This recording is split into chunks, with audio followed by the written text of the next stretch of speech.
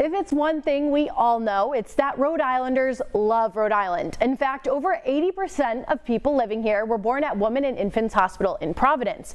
And after 37 years, its labor and delivery center is undergoing renovations to make the process smoother, not only for the mothers and babies, but their families and nurses too. It's hard to update labor rooms because people are always using them. The delivery rooms are original to the building, with its last renovations in 1986. They're much smaller than the rest of the rooms in this hospital. There's shared bathrooms, there's no natural light, and in fact the nurses station doesn't have any natural light either. Construction has started for the 20 new rooms and is projected to be completed in 2025. Every single one of them have outdoor light. Every single one of them has room for a birthing tub. They all have their own bathrooms and showers. There's more than enough room for patients to have their significant others and families in, as well as doulas if they choose to have them, as well as for all the care teams to be able to come in. A mock-up room was created to simulate exactly what the rooms would look like. So as you walk in, it's going to be a large space. Mom's going to be able to be here.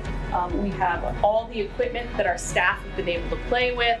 We have all the electronics so they can feel what the room is going to look like. But if we need to do any sort of evaluation, weighing, checking the baby out, if the baby has more critical needs when they're born because perhaps they're premature, this is what we call our giraffe warmer, and this is where all of that takes place.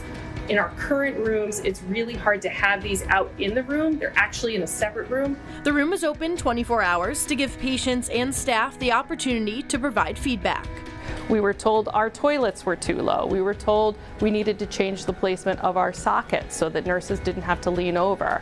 We moved the bathroom because the placement of it wasn't going to meet the needs of the pediatric team. Every 3 months or so, we shut down the room. We rearrange the room based on the feedback we've gotten on the whiteboards, and then we have people come back in to be able to tell us whether they like the changes that we've made or not.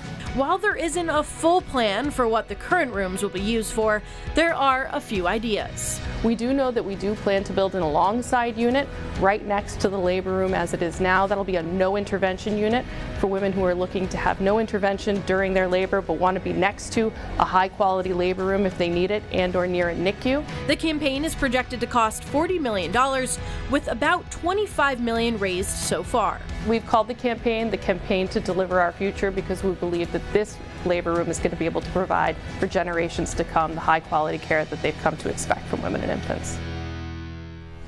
The hospital encourages members of the community to see the mock-up room, learn more, and share feedback. For more information on where you can donate to the campaign, head to rhodeshow.com. For the Rhode Show, I'm Willgoos.